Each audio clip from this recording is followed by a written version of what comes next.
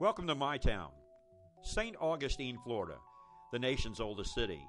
St. Augustine was founded in 1565 by Don Pedro Menendez de Avilés. This is the entrance to the city gates. This was the only way in and the only way out. It was originally built to protect the city. St. Augustine was a walled city to keep out the invaders. As you walk through the city gates, you can walk down St. George Street in the nation's oldest city. As you walk down the street, you will find over 240 shops and stores. There is something for everyone.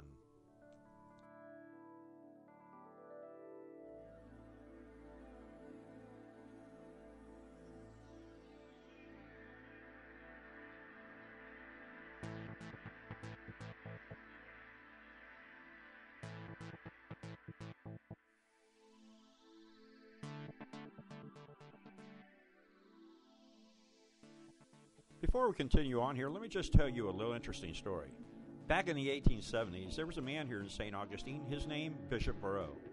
Bishop Barrow became the first Catholic bishop here in St. Augustine to the beautiful St. Augustine Cathedral Church right downtown. Now, Bishop Barrow was a very, very well-loved man. But folks, on a hot June day in 1881, old Bishop Barrow died here in St. Augustine, and we did not have an embalmer here at that time. Now, Bishop Barrow was Catholic, so they were going to have his services at the beautiful St. Augustine Cathedral Church, and he was going to be interned here. But folks, Bishop Barrow was so well loved that there were people in Louisiana, Alabama, Georgia, North Carolina, South Carolina that all wanted to journey here to St. Augustine to attend Bishop Barrow's funeral. So how were they going to preserve his body long enough for all these people to arrive here? They tried several things, you know. They dug a hole in the ground, filled the hole with sawdust, put him in a hole. That didn't work. They put him in a hole with the sawdust, then they had ice shipped in. They poured ice all over him, but it was so hot the ice melted. Well, that didn't work either. But then somebody came up with a clever idea. They said, what we're going to do here is we're going to build an airtight metal coffin, but half the top of the coffin will be made in glass.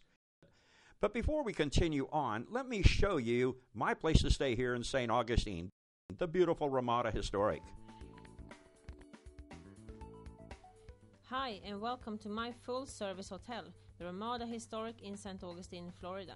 My name is Camilla Gustafsson, and I'm the general manager of the hotel. I would like to take a few minutes to tell you about our hotel, its location, and what we offer. We are located right in the historic district of St. Augustine, just across the street from Mission of Nombre de Dios, where they held the first Catholic Mass on U.S. soil. This is the birthplace of Christianity in the United States. Ramada Historic Hotel is within walking distance to historical sites, attractions, and, of course, to the city gate, where the old town starts with all its shops, restaurants, and some of the attractions.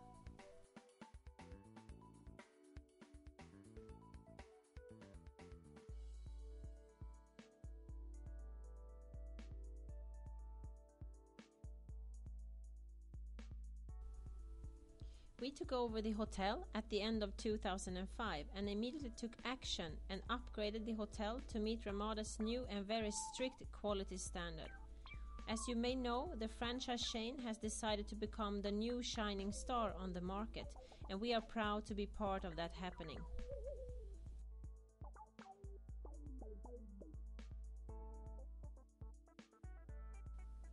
Here are a few things we did to meet Ramada's new quality standard.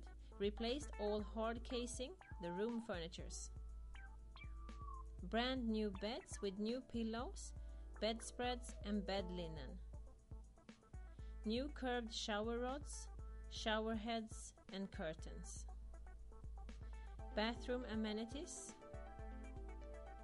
Coffee and tea in the rooms. Iron and iron board.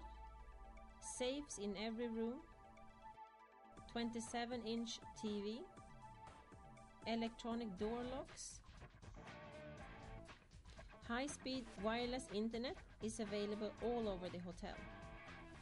80% of our rooms are non-smoking. Further, the hotel has a large pool with a heated spa, a tiki bar that's open during weekends.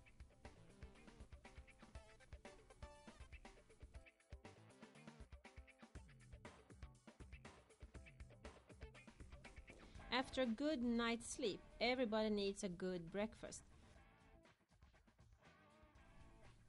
Please visit our website and make your reservation online.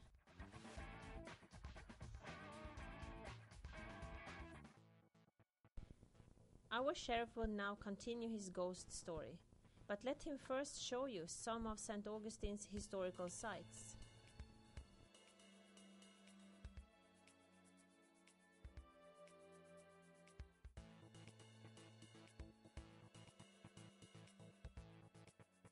Welcome to the Fountain of Youth. Well, this is where it all started right here in 1513 by a man by the name of Don Juan Ponce de Leon. Ponce de Leon landed here in search of the fabled Fountain of Youth. Well, he found it here in St. Augustine, folks. And did you know that I'm 128 years old and I drink here every day? Thank you, my dear.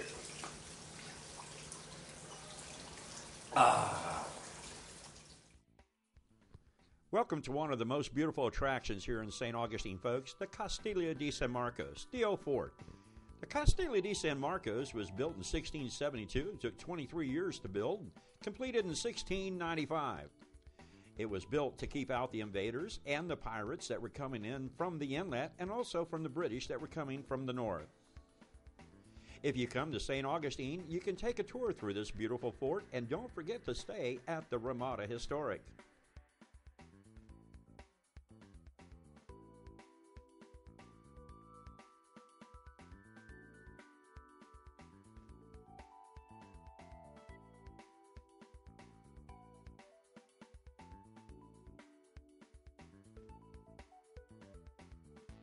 Mr. Henry Flagler built this beautiful Ponce de Leon Hotel in the year of 1888. In 1964, it became Flagler College, a liberal arts college. You can see the statue of Henry Flagler at the main entranceway of the college. Now, in 1888, Mr. Henry Flagler also built a second hotel right across from his beautiful Ponce de Leon Hotel. It was called the Alcazar Hotel. The hotel for the average person that could afford to stay here for $10 a night and get all 3 meals included.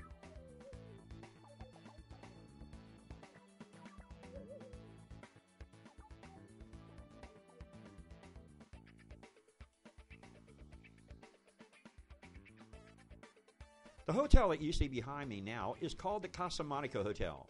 This hotel was built by Mr. Franklin Smith. Mr. Smith was a very good friend of Mr. Henry Flagler's, but he went broke immediately after finished building the hotel. Mr. Flagler ended up buying the hotel and used it as an overflow to his beautiful Alcazar Hotel by building a skywalk between the two buildings. And now back to the story. Somebody came up with a clever idea. They said, what we're going to do here is, we're going to build an airtight metal coffin. But half the top of the coffin will be made in glass. We'll place Bishop Barreau in the coffin with his hands folded over his chest, the cross around his neck, and people can walk by the church and see him in there. Hey, that will work. That's the ticket. That's what we're going to do. So they built this beautiful airtight metal coffin. Half the top was made in glass. Bishop Barreau was placed inside, his hands folded over his chest, the cross around his neck, and they were having the service at the beautiful St. Augustine Cathedral Church. But folks, what happens to a human body when it starts to decompose? It begins building up with gases internally. Bishop Barreau just kept getting bigger and bigger and bigger in that metal coffin. And right in the middle of Bishop Barreau's own eulogy, he literally explodes inside the coffin.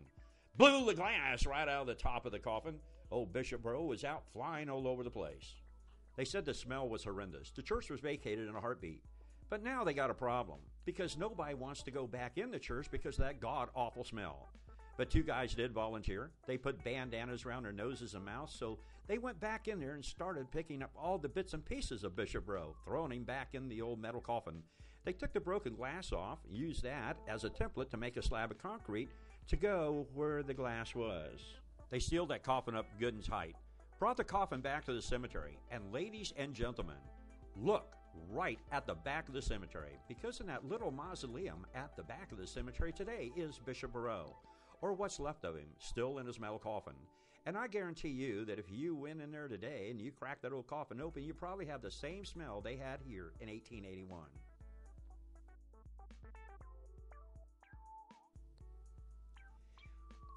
As you probably already guessed, I am the sheriff here in St. Augustine, and I'm a ghost here. I was killed here 95 years ago. So if you'd like to hear some more ghost stories and some more tales about this old city, just go to the front desk at the Ramada Historic, buy your tickets, come and join me on one of these ghostly tours. If you dare.